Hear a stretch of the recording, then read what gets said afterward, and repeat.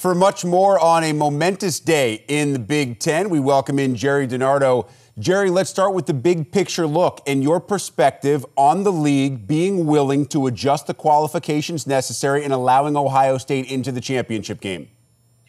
Well, I agree with the decision for a few reasons. Number one, the championship game is supposed to take the best team from the East and play the best team from the West. And I believe Ohio State's the best team in the East. They went head-to-head with Indiana. They beat Indiana. And if they played this week and they lost, they would still win the tiebreaker because they beat Indiana if they both, in that scenario, had one loss.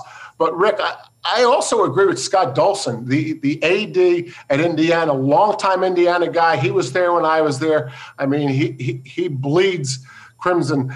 And he said, we've had a great year. We're disappointed, but we had our chance against Ohio State, and we lost by one touchdown. I don't know that anybody could sum it up any better than Scott Dolson, the Indiana athletic director, did. Yeah, it was a classy statement. We'll get to that entire statement in just a minute. But first, Ryan Day also issuing a statement recently, head coach of the Buckeyes, on behalf of Ohio State University, the players, all those associated with the football program, and our fans. I am appreciative of our Big Ten Conference colleagues for reconsidering the 6-game requirement to qualify for the Big Ten championship game. A lot of changes have happened since that recommendation was put in place. I know making this decision was not easy, and I am thankful for the opportunity our players will now have to play in Indianapolis as an undefeated East Division champion.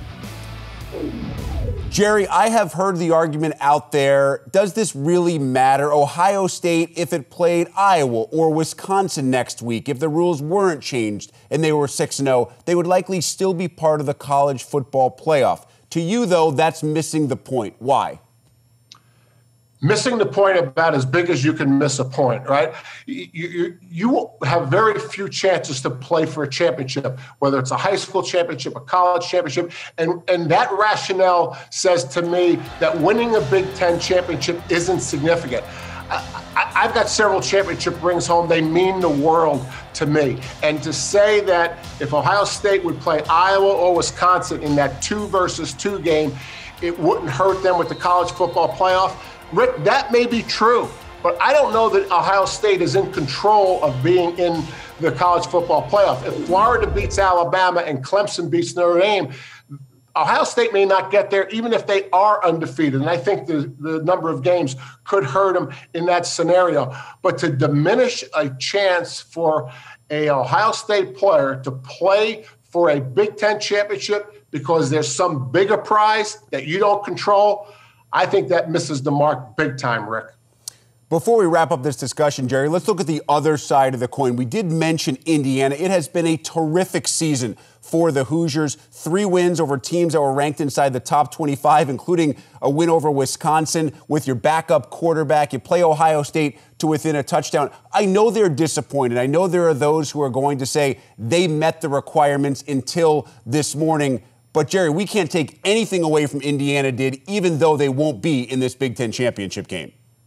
Hey, we all know, Rick, they've had a great season. And I predict Tom Allen will wind up being the winningest coach in Indiana football history before he's done coaching. But this is an old argument for me. This isn't the first time I've thought through this. I believe a undefeated divisional champion, someone that goes 6-0 in their division, regardless of what happened in their crossover games. They could have lost 2 or 3 crossover games. They could have lost a non-conference game. Someone who's undefeated in their division deserves to go to Indianapolis. So in my way of thinking, Ohio State is undefeated in their division. They deserve to go to Indianapolis. It doesn't take anything away from Indiana. It's been my philosophy.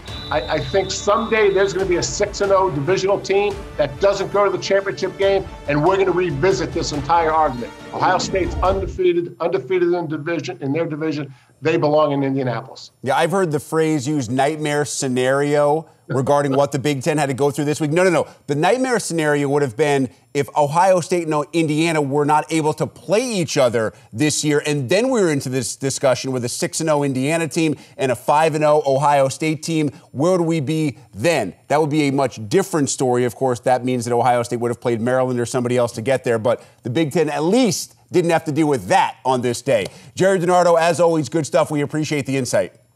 Thanks, Rick.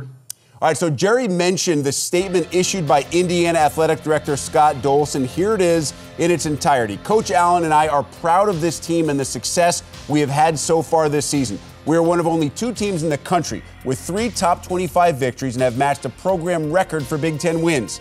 Although we understand the conference's decision, we are disappointed. From the start of the year, we have said we can only control what we can control. We had a chance to earn our spot in the Big Ten championship game, but ultimately fell a touchdown short on the road against a great Ohio State team. All right, let's get more from Dave Wanstead. Dave, let's start with Ohio State. Obviously, great news for the Buckeyes.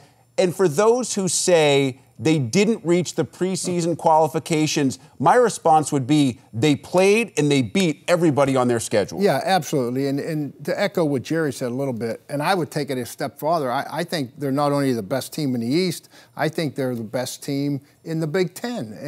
And obviously, we saw what Indiana said. I mean, they beat Indiana. So, I mean, they should be there. There's no question about it. It's good for Ohio State. It's good for the Big Ten Conference. I would take it farther than that. It's good for college football, in my opinion. I mean, there was question whether the Michigan game was going to go on when the rankings come out yesterday.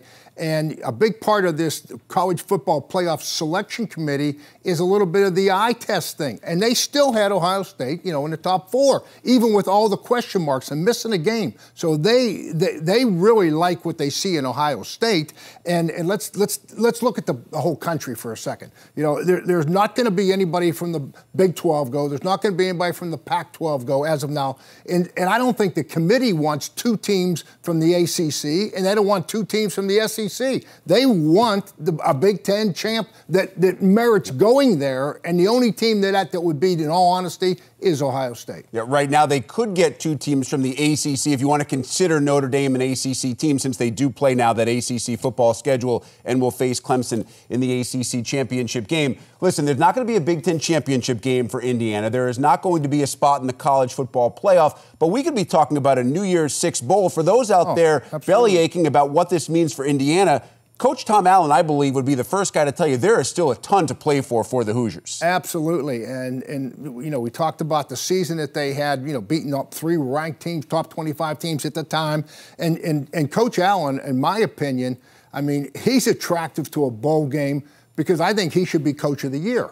Really. So, I mean, you got a lot of players that are playmakers and have done it on, but also you got a coach, I think, that has done something at Indiana, 2 9+ winning seasons, and before that there was 8 losing seasons. I mean, all the statistics are lined up there, and they're deserving. I mean, they're going to have to take care of business, I think, but they are big time deserving to be there for a New Year's Day bowl, without a doubt. It'd be very interesting to see if there is an adjustment and Indiana doesn't necessarily play the number 2 team in the West of Champions Week, as everything right now is up for debate. Could they potentially try again against Purdue after this week's bucket game was canceled?